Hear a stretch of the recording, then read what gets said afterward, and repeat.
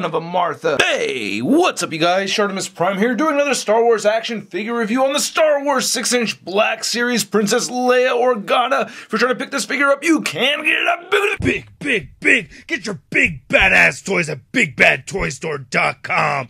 Click the link in the description below. Call my Princess Leia. I'm so happy to have this figure though. So we have Princess Leia in action figure form, even though we do not have her in life. Very sad. Princess Leia Organa right there. And on the very back, there's a read-up. If you want to read it, go ahead and pause it now. And she's number 30, Princess Leia Organa. All right, let's get to it and crack this thing open. At night, I fall asleep with you, and I wake up alone.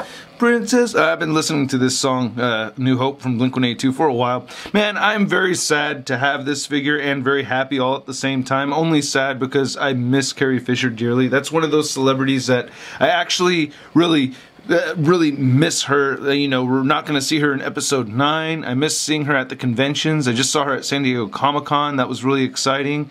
So this is an actress that I actually even got to meet in person, and she was delightful. So I'm just I mean, everybody's sad about Carrie Fisher leaving us, but we have her in action figure form now, so at least there's that, right? Yeah, but anyway, Hasbro did a fantastic job with this piece. I really like it a lot. I love what they did here. I feel like they gave her a little extra treatment, but anyway, let's take a closer look at her accessories, and then we'll take a closer look at Princess Leia Organa. The figure only comes with 2 accessories, and first of the 2, we're looking at her blaster. It looks like this is an Alderaan blaster, right? Am I correct about that? But it looks very good. I like we get the extra long barrel over here, we get the little ribbed section right there towards the end, a little sight and everything, so looks pretty nice. She does have a trigger finger on her right hand, so you can get her holding this fairly easy, so that's pretty sweet. I like that. Then she also comes with a Stormtrooper blaster. A little bit more difficult for her to hold this, though. Her trigger finger doesn't really reach all the way through there. So a little bit of a bummer, but not the worst thing in the world. She can still hold it. Looking at the blaster itself, it looks pretty good. You know, nice little touch of silver right over there. And then comparing it to a blaster that came with one of my Stormtrooper Black Series figures, you can see the similarities. They are not exactly the same. I really like this head sculpt a lot. I do have some minor complaints with the paint and the sculpt a little bit, but really, for the most part, I really do like it. I think it's beautiful. I really love the blush on her cheeks. I like the bright red lipstick that we're seeing over here. Her left eye is looking far off to the left, so that's a little unfortunate, but not noticeable when you look at the figure a little bit farther away. As we get closer here, though, you definitely notice it. I think her nose is sculpted just a little bigger than it needed to be sculpted, I think. I don't know. It still resembles the likeness of Carrie Fisher. Some may disagree with that, but I still think it looks like her, and I really do like it a lot. Then looking at her buns right over there, or, you know, her hair buns anyway, looking really nice. I like the hair sculpt a lot. Looks really good right there. I'm digging it. Yeah, man. Very, very well done, I think, as far as the hair sculpt goes. Missing just a little bit of brown paint on the side, but yeah, man, I like the flesh tone. Very, very happy to have this. And then looking at the rest of the figure over here, there's not a whole lot going on. I mean, we get this cloth material. Now, it looks like this is really poofy. At first, I thought it was going to be really, really bad. And you can just go ahead and put this over her head a little bit like there. Well, not all the way like that, but yeah, I think that looks pretty cool that you can do that with the figure. So I'm pretty stoked about that. It looks pretty sweet. You know, and you can just get it. You can't have to like dress it or just smoosh it against her back a little bit, you know, right there. And you can see the sculpt underneath the figure. The belt looks really good right here with the nice silver and all that going all the way through. So it's mostly a cloth material, but you can peel things back, like seeing that she has the double jointed elbows in there. I'm like, what?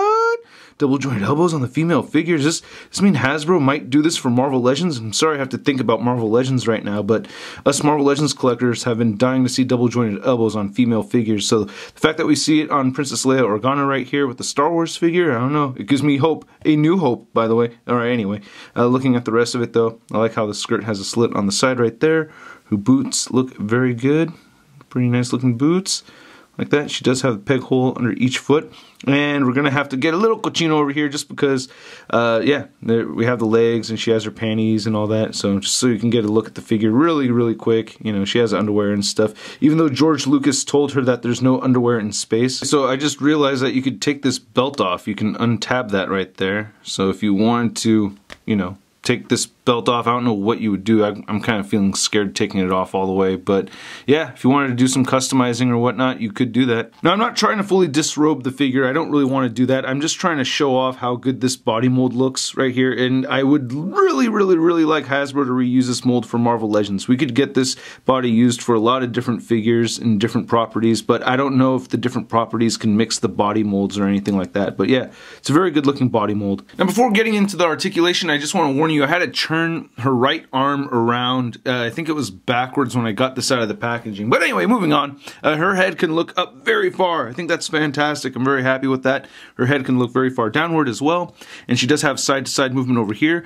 And no pivot right there. She can move her shoulders very far outward, and you can move them down, forward, bicep swivel, the double-jointed elbows, as you saw earlier. Thank you so much, Hasbro, Star Wars Team Hasbro. On the left hand, you can swivel it side to side and hinge it up and down.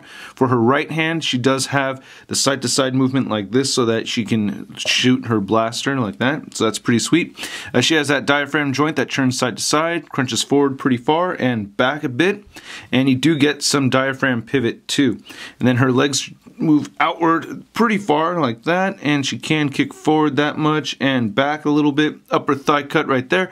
Double jointed knees, and then her ankles can move down and they will move up a little bit, and she does have great ankle pivot. Now, to measure out this Princess Leia figure, you can see that she is standing just under 5.5 inches tall. Then for your Star Wars 6-inch Black Series Princess Leia comparison, we have Slave Leia from Return of the Jedi, and then the Bouche disguised Leia also from Return of the Jedi. I do like the height on this one. This one was just way too short, but I like how this one's just a bit taller. You can really see the difference right over there. This one's a lot taller, but she has those boots and she's in disguise.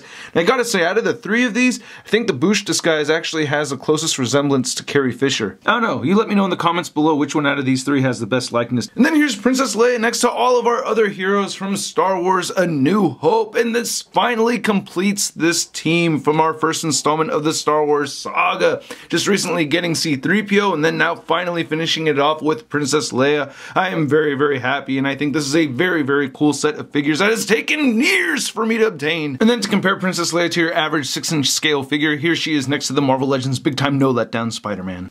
Aerial pose for Princess Leia right there. Yeah, I just had to do that because I think she's such a badass and I had to get her into this dynamic pose that she was never really in the movie or anything. But man, yep, I love this Princess Leia figure. I'm very happy to have it. Hasbro has not disappointed. I think they took some extra efforts over here, especially with the articulation.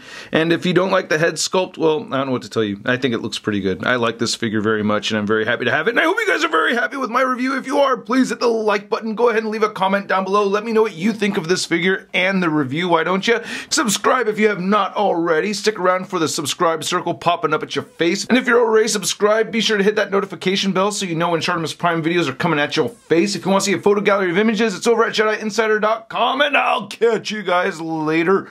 Peace!